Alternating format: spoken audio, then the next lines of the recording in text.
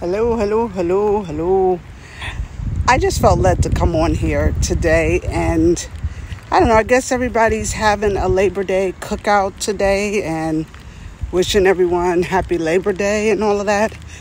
I don't really take to a lot of these holidays in any big way at all, but all respect to those who do. And I just felt like to come on here. I'm like, Lord, okay, what are we coming on here for? But I'm going to be obedient and come on. And what's, I guess, immediately on my heart is that people get caught up in these holidays. And here again is another one. And perhaps you're alone. But you're not alone. And that's what God wants you to know. You're never, ever alone. And where you are in the state of your life is where He wants you to be, with Him. You know, there are times we have to separate ourselves from other people and focus on God and spend time with God, because where He is taking you, the vision you have seen, heard, imagined, praying about, He's preparing you for that. You know, and you cannot be prepared around a lot of people at times. Too many voices in the head, you know, too many distractions. So use this time.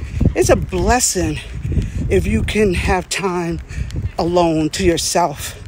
You know, it may not always be this way, may not have always been this way, you know, and you're praying for situations that had you caught up, you know, and God is trying to let you see that was not where I wanted you to be. It was no good thing in it. You were stressing, crying. Now you're crying for what you were crying for. You know, be free and enjoy the things of God. You know, the Lord is your strength. The joy of the Lord.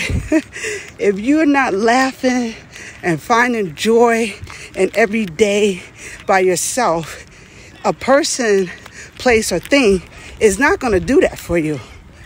You're supposed to be able to find it right now where you are. When Daniel, Meshach, and Abednego was in the lion's den, what were they doing? What were they doing? Dancing. They were dancing in the fire. I'm not proclaiming that for anyone, but there are going to be times where you're in the fire. You're going through things. You're being prepared. You got to find joy then. God will love you. Teach you how to love. Love yourself first. You can't love anybody or anything or any place if you don't love yourself first. That's why marriages fail. It's people haven't taken the time to deal with their own baggage. And they marry someone that didn't deal with their own baggage. Then you got all these bags trying to unfold and not unfold, cover, press down and hiding. You know, you got to spend time to get to know you. Be true to yourself. Who are you? Who are you in the Lord? What is your purpose? What is your plan? What is your vision? You know, and a lot of women, you're not ready to serve a man. What? Serve a man? No, you're not even to the point of thinking that you are called to serve your husband.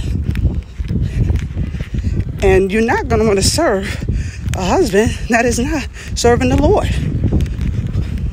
So you need to spend time with the Lord so your vision is clear on what does that look like? What does a godly man and woman supposed to embody? What do they look like? Okay, and for one, it's time spent alone. So enjoy your alone time. Seek the Lord. Seek His plans and visions for your life and find some joy. Learn to find joy in the Lord, because He is truly your strength. Love you.